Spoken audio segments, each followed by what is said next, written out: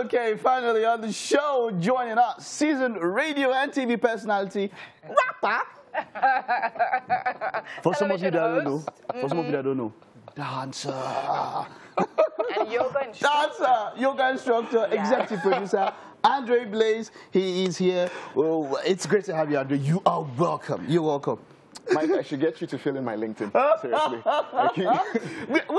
Let's go back a bit. You're laughing at your intro. What exactly is funny about it? I mean, let's go back a bit. This guy is one of the best dancers I ever saw. Okay.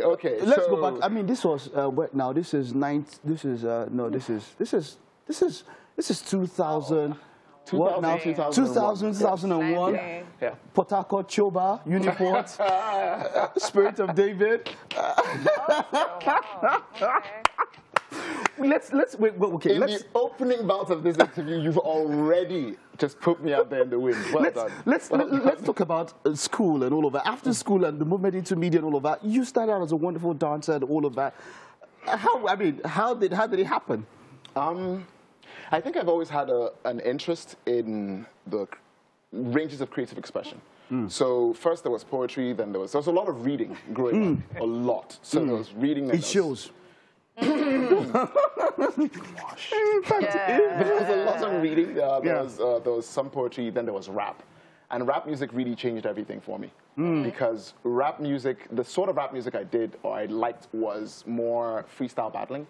So there was the emphasis was on being able to stand there, think up the response, deliver it. So you had to think about content, but also think about how you were going to deliver that content. But after you've done that for a little while, your brain sort of gets used to being able to pull a quick draw, you know, like go from the hip and just get it.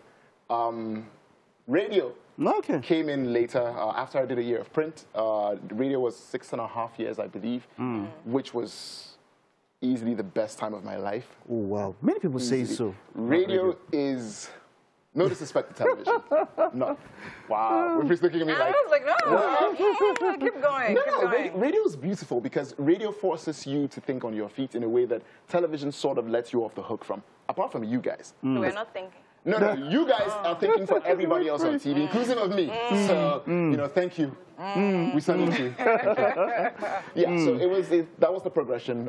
Print, radio, then television, then everything else in between. Okay, great. So what is it about the intro as a rapper that actually made you laugh so much? I don't think I've identified as a rapper in the last 20 years. So it's hilarious. So, okay, so someone actually, okay. Yes. Okay. And then now you move into production, executive producing.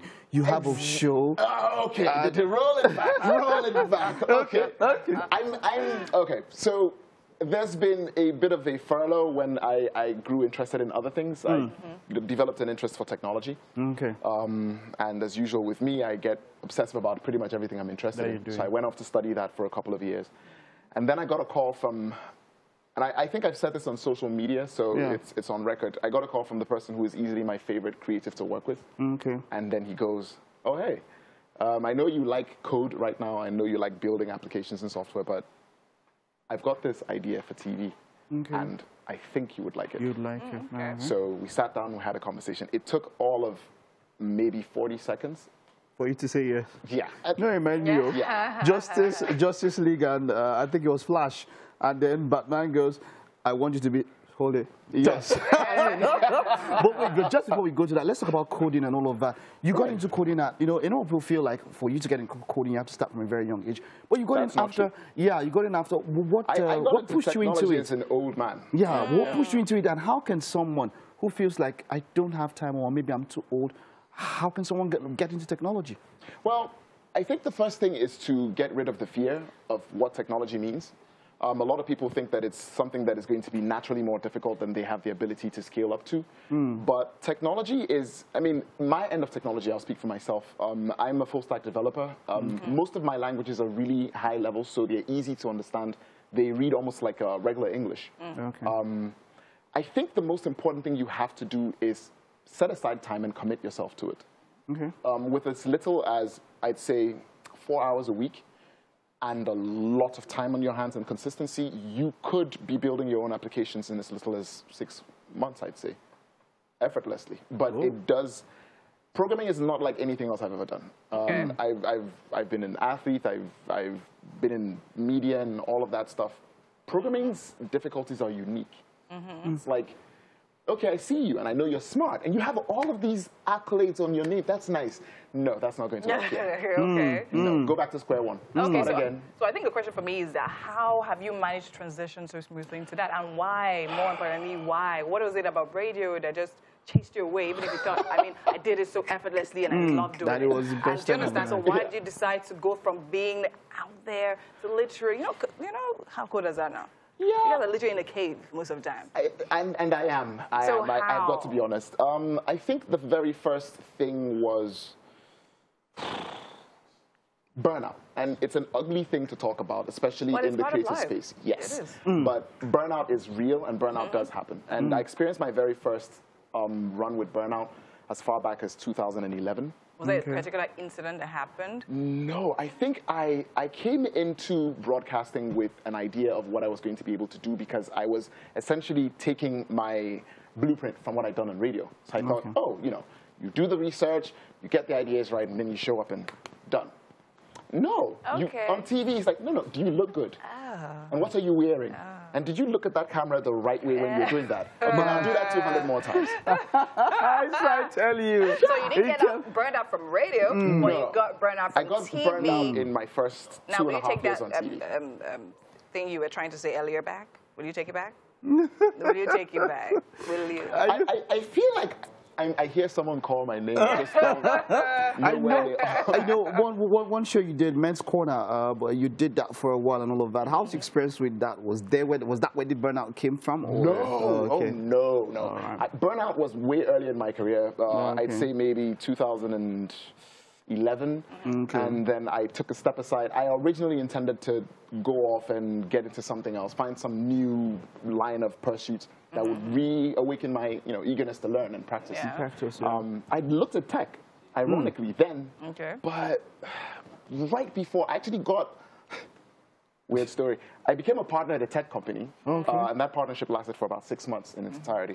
But I was literally there and thinking, oh, I really want to do this. And then I got a call, and someone offered me sort of a once-in-a-lifetime opportunity to work with a board that was looking into issues in the Niger Delta, which is something I'm very, very passionate about, because that's where I'm from. And they were looking at reapproaching violent actors in the Niger Delta, really young violent actors, and creating a pathway for them to find redemption, both socially and personally. I was very keen on that, and that project lasted roughly 2.5 to, no, pardon me, 4 years in total, end to end. So when I got done with that, came back out, jumped back into TV, liked it a little bit, and then got bit with the technical bug, and here we are. No, so the technical bug, where did it come from? Did it come from the currency? No. Are you honest? No slander.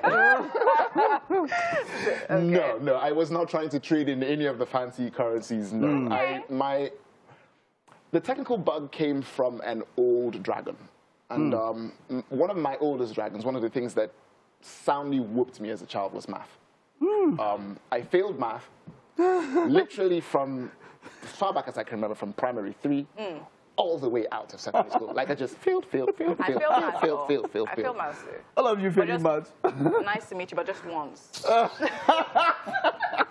Cannot speak. And he thought you were kindred spirits.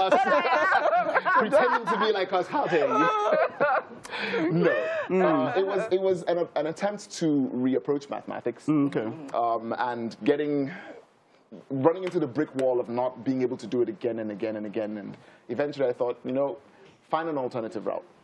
So I went looking, and someone random, and thank heavens for that person, suggested, why don't you find something to use as a conceptual language so that you can not just do math as an abstract thing, which is very difficult for people who are creatively inclined, because we think in pictures. And math is all about putting quantities to reality. That's not something creatives think about much. So when I tried that and failed again and again, someone pointed me at a programming language and said, you should try that as a way to learn math. And I said, you know what? I've wasted about a month of my time. What's another month?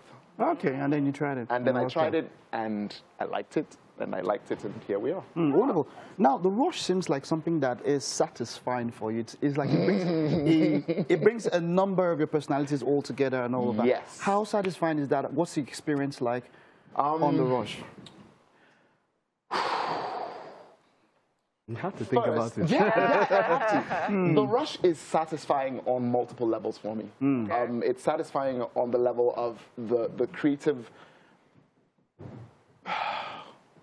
Can I send a few shout-outs first? Yeah. Let me start with that. All right. So first and foremost, to the team at the Rush, to the production team, to the distribution team, to the technical guys, to the guys who are working behind the scenes, to the writers, to the guys on social media, to the director himself. You guys are amazing. And I really hoped that I could get a soapbox high enough to get up and tell you how I really enjoyed working with you on this first season, but I guess this is the soapbox of all soapboxes. So, yeah, awesome. So on a personal level, on a personal level. The Rush was created almost as though I was going to create it. Yeah, so they had you in mind. Literally. So when the director called me and said, you should work on this, I was like, yeah, dude, I should. It's got fitness. It's got human optimization built into it. It's got a lot of interaction with people who are on the cutting edge of defining trends, the young people, of course. And it sort of questions a very old, randomly accepted truth that, oh, Nigerian youth are lazy. Well, I've had 9 weeks to hang with those people. And they are not lazy. You're wrong.